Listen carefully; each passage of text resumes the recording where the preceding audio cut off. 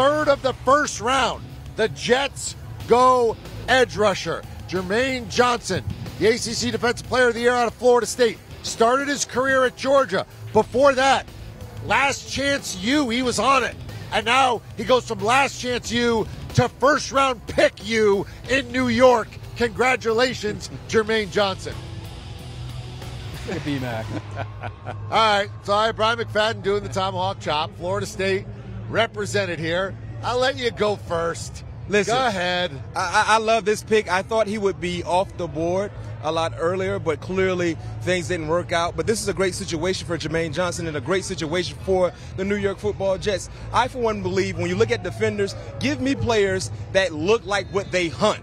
Jermaine Johnson hunt guys like Josh Allen, and he looked like those said players, and he can run, very, very athletic. So they've done a phenomenal job in improving their team entirely, but also improving their defense for what they will be seeing within their division. Like I said, they're chasing the Buffalo Bills. They have outstanding players at key positions. They're chasing the Miami Dolphins. That defense is going to be a much improved defense this season. Robert Saleh got this job in large part because he could rush the passer when he was the defensive coordinator in San Francisco.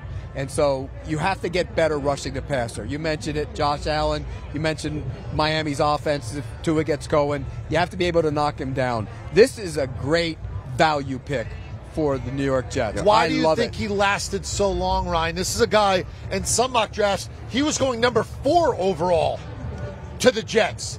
And now they get him with their 3rd first-round pick all the way back at 26. Yeah, I said it earlier. When you watched him in the fall, he felt like a second-round pick to me. Then he blew up the Combine and blew up the Senior Bowl. And the media buzz, I fell for it. I had him going forward in my final mock draft. At the end of the day, he was probably more middle of the first round. So you had him going to the Jets in I the got first that round. part right.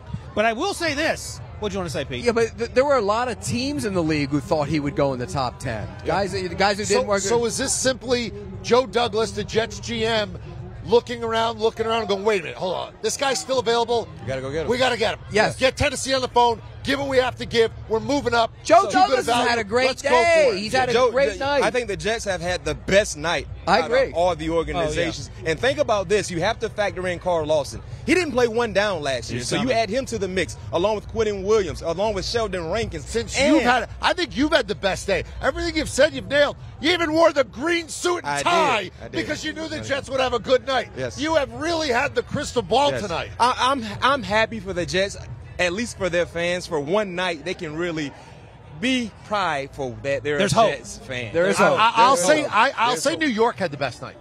Well, because the Giants so far, with the Thibodeau and Evan Neal, the Jets and Giants, who both had 2 picks in the top 10, and then the Jets trade up and get a 3rd first-round pick here at 26. These are organizations that have been down, but seem like maybe they're taking a step forward, and we'll see. But it looks like they may have gotten it right with those selections. So they get the A for the grade.